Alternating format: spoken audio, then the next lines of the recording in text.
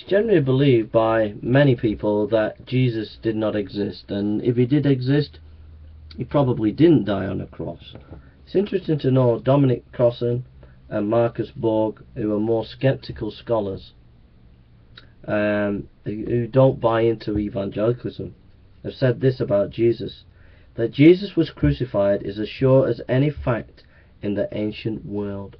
That's from skeptical scholars. How you can doubt that Jesus died on a cross is beyond me.